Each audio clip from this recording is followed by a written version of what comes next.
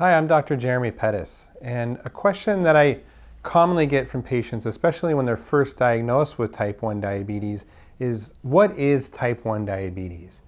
And what it is it's an autoimmune disease. And autoimmune diseases make up a whole family of diseases that people are familiar with, like rheumatoid arthritis or inflammatory bowel disease, like Crohn's disease, these kinds of things.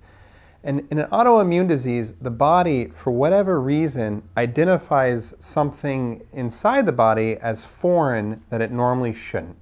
So specific to type 1 diabetes, there's cells in the pancreas called the beta cells that make insulin. And in type 1 diabetes, the immune system kind of goes awry and identifies the beta cells as foreign. It thinks it might be a virus or something, and it attacks and kills the beta cells that make insulin. And as a result, over time, as these beta cells are destroyed, people can no longer make insulin, and they're required to take insulin injections to keep their blood sugars in a normal range. So in a nutshell, it's essentially the immune system going awry for reasons we don't really know that ultimately require people to take insulin because their body can no longer produce it. And for more information, please go to our website at tcoyd.org. Thank you.